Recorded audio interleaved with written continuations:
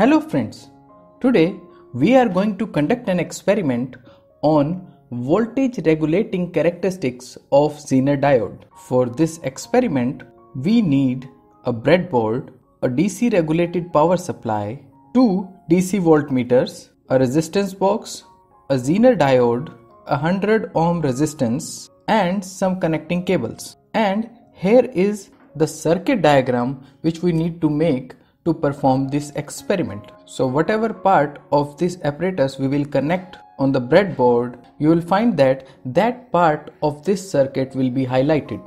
Just for the convenience, I am naming these voltmeters as VI, which is measuring input voltage, VO, which is measuring output voltage, and RL, which is the load resistance. Now, at the beginning of this experiment, we will make its connections. So initially, I am connecting the positive of our power supply with the horizontal line on our breadboard. After that, I am also connecting the negative of our power supply with another horizontal line on the breadboard. Now we can use this positive and negative at any part of the breadboard as per our convenience.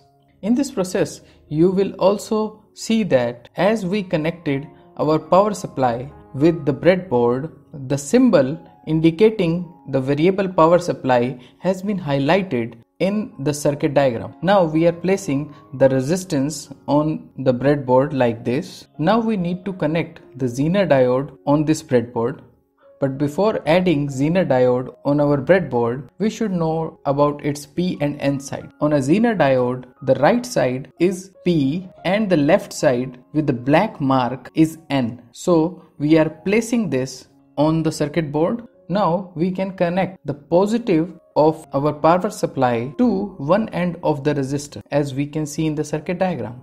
As we know, in this experiment, the Zener diode is in reverse bias, so we will connect the P side of Zener diode with the negative of power supply. So in this way, we have completed one part of our circuit. Now, if we look at our circuit diagram carefully, we will find that the voltmeter for input voltage VI is in parallel to the variable power supply. So we can connect the positive of the voltmeter with the positive and negative of voltmeter with the negative of the power supply to measure the applied voltage by the power supply.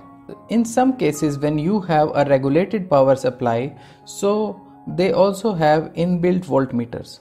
So in those cases, you can skip this voltmeter and use the voltage reading given by the regulated power supply.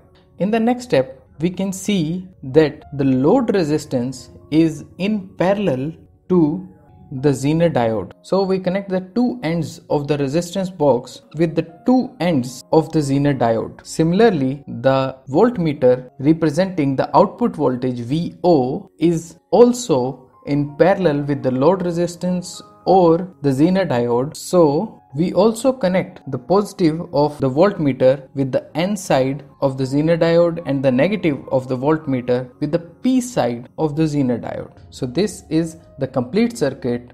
Now at the place of RL, apply 1 kilo ohm resistance and then switch on the power supply. Now you need to make a table of it. So in this table, in one column I have input voltage and in one column I have output voltage. So as we are increasing the input voltage using our regulated power supply, we will also observe an increase in output voltage. But after reaching a certain limit, we will find that we have increased the input voltage, but the output voltage is not increasing after a particular limit. So now let us draw the observations we observed in this table. So we will get a plot between input voltage versus output voltage, and this plot will look like this.